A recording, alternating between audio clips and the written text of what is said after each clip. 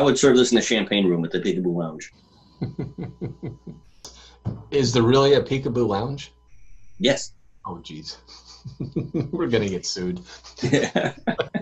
But this is free advertising.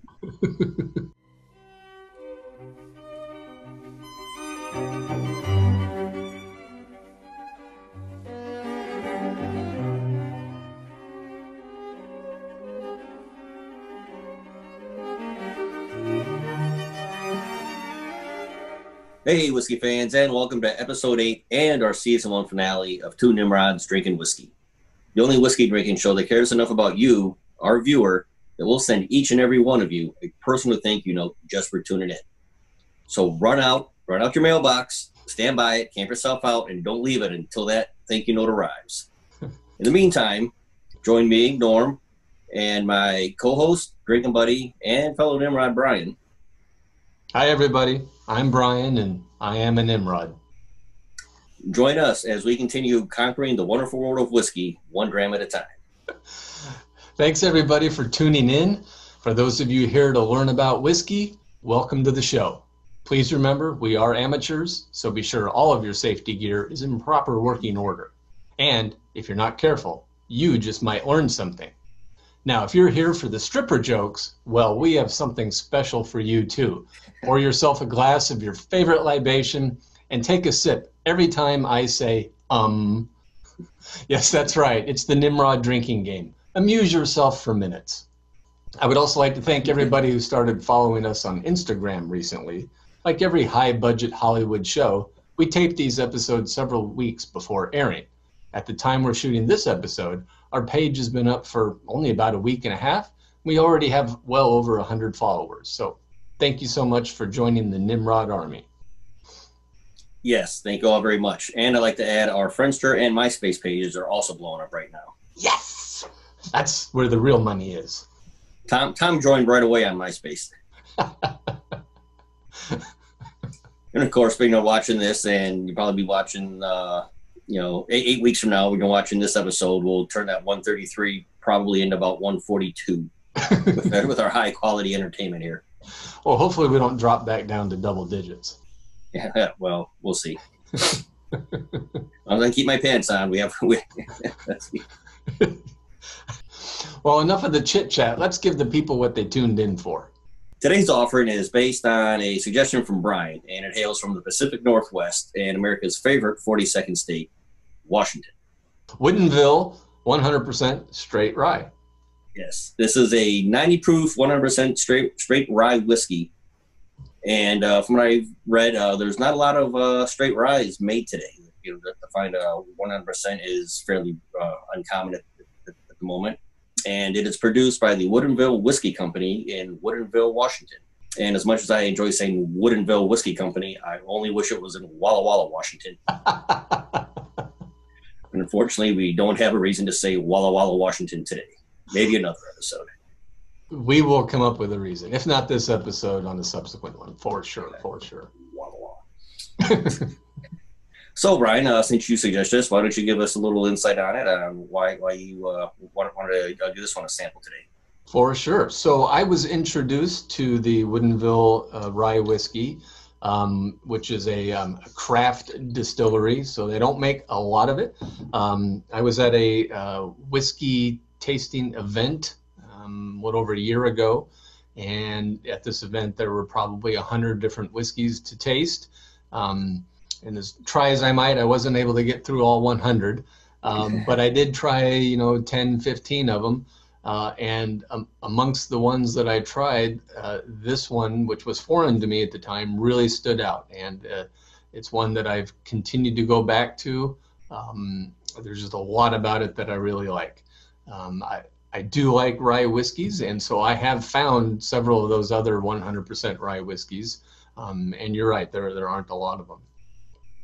Being a craft distiller, like I said, they don't make a lot. They distill roughly 7 barrels a day, which I have no idea what like Jim Beam would do, but I imagine it's more than 7 barrels a day. Yeah. And it's, it's kind of It's got the kind of modern business take to their venture. They source all the grains for all their whiskeys locally, pretty much, I think, just from one farm. Yeah, I read that was it's in Quincy, Washington. I believe it's the Omelin family farm. It's like a third generation family of farmers. So yeah, when I was doing the research, Woodinville Whiskey Company is fairly new. It was established in 2010 by two good friends. It was Orland Sorensen and Brett Carlo, I believe is how it's pronounced. And they actually brought in the master distiller from Maker's Mark, and I believe he's their master distiller there too. So, despite the fact that I am a Nimrod, I do really enjoy this particular whiskey, and apparently it has won a fairly significant award in that it was the 2017 Rye Whiskey of the Year by the American Distilling Institute. So, I'm not saying that we are Nimrods. Awards don't mean a whole lot to us, but somebody else who should know what they're doing does appear to have recognized it. Yes, but awards are awards. I hosted a chili cook-off and came in first place, and I'm still damn proud of that trophy. You were participating and judge, though, weren't you? Yeah, judge, jury, and executioner. They get it mashed, distilled, and barreled in Woodinville, and then they, when it sets and matures, they truck it to the eastern part of Washington, I guess the other side of the Cascade Mountains, because of the difference in the climate. Oh, yeah, big difference. Eastern and western. Yeah, the east side is much drier, much colder in the winter, much hotter in the summer, and I think it's that extreme temperatures that supposedly helps the whiskey extract the oak from the barrels. As always, it's the wood that makes it good. As it is in life. It's all about wood management. Anything else we need to learn? I think I've learned enough to get drinking. Good idea. Take it from I'm going to start neat dude with get it from my church flask here.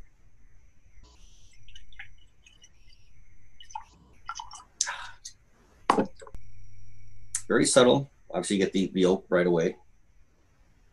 I get spicy. And I get some, obviously spicy, peppery. And I get, but I also have a sweetness in there on the nose. I don't know what, caramel maybe, I'm back to the dried apricots again. That's where you're at. And I am going to cut mine with just a little bit of water here because I think I prefer it that way. But you should definitely start neat. I can smell more of the fruit in it now after about a minute of letting it sit. I don't say floral, but it is fruity. I'm going fruit, yeah. Yeah. Yeah, there was kind of it's less of an alcohol smell. It was kind of there at the beginning. It's gone now. Yeah, right at the get-go, I was getting that as well. No surprise at 90 proof, but yeah, let that mellow. And that's what I'm getting right now. First taste is the pepper. Yeah, but so I get that as well, but it's not a harsh peppery, I don't think. No, it's subtle.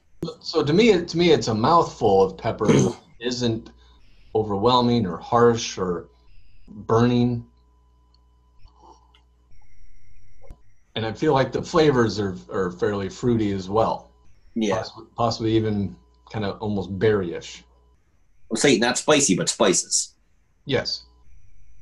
Some pepper in there, and then the pepper goes away, and what lingers to me is the fruit.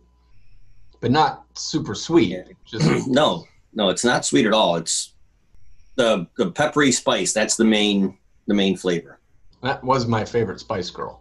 Yeah, pepper spice. Oh wait, that wasn't a Spice Girl. She was at Pepper Spice was at the Peekaboo Lounge, right? Always. Tuesdays through Thursdays. Why doesn't she get any weekend time? Yeah, she's new. Oh. Plus the bullet wound.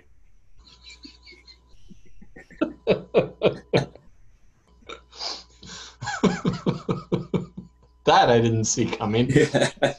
Neither did she.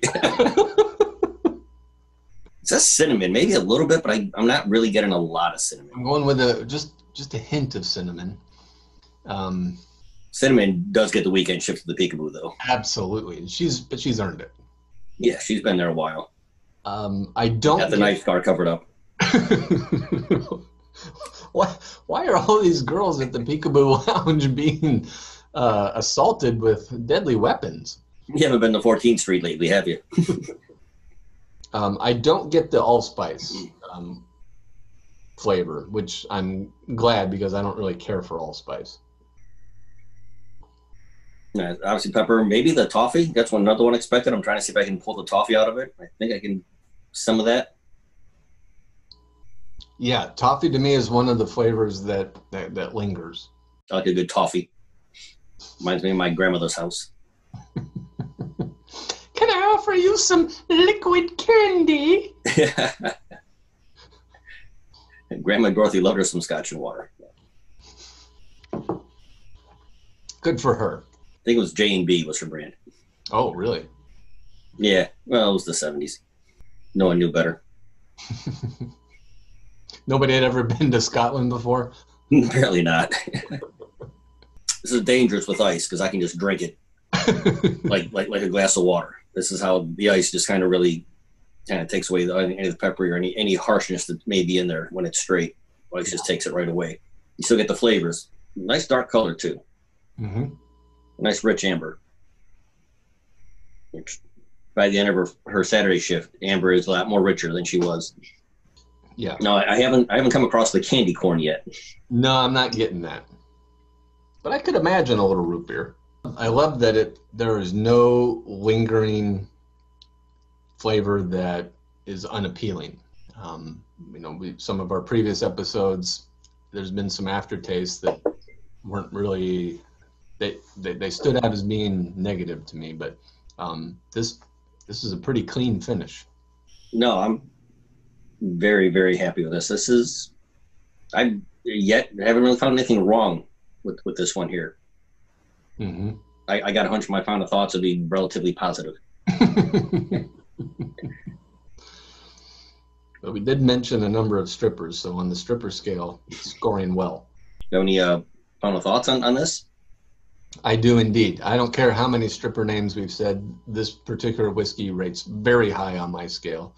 I had actually forgotten about it for a few months, and when I remembered that, oh my gosh, that was a whiskey that I really enjoyed, I definitely went back to it, and I like it very much.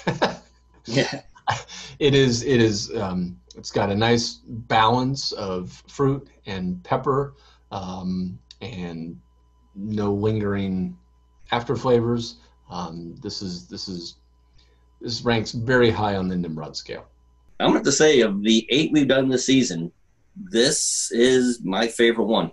Wow, that's pretty impressive. I'm glad you liked it. I'm glad my recommendation was one that took to you. And we've tasted some good stuff. No, yeah, we've had some good stuff. So it's really, not disparaging, the other ones we drank. This is just how good this is. I would have no qualms recommending this to anybody. I like the aroma. It's very approachable. When you drink it, it's very subtle. It's a nice finish. It's very smooth, but yet full of taste. It's one of those that's complex and simple at the same time. There's a lot of flavors. There's a lot going on, but then when you finish it, it's just a nice, easy, smooth, subtle finish at the same time. So that is, I really like that about it. And then, like I said, you put it on ice and you can drink it like water. Don't try that at home, kids. No, this is a definitely high recommend. I think this is a great end of the season for us. Outstanding. It's good to go out on a high note. Yes.